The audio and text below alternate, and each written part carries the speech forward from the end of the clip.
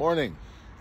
So over the past several weeks, I've been posting about the situation in Israel and the war between Israel and Palestine that the Palestinians started, and how Israel is now responding, and everybody's saying that Israel is murdering children and has been doing so for over 75 years, and all that stuff that people are basically saying, and all the lies that people are spreading about Israel.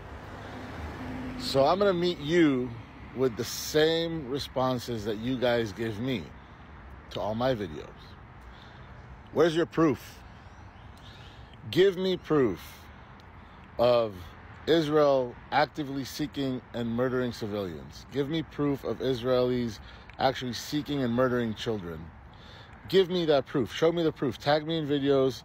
Tag me in whatever you have. Send me links to videos where you have seen Israeli soldiers actively seeking out and murdering civilians like Hamas sent out on October 7th.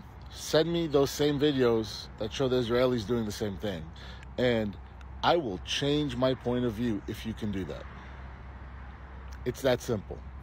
Send me the proof of videos that you see Israeli soldiers actively going out and hunting down civilians and children, and I will change my point of view. You know why I'm saying this? Because you cannot do that. There's no way you can send me those videos, because Israelis don't do that. Plain and simple.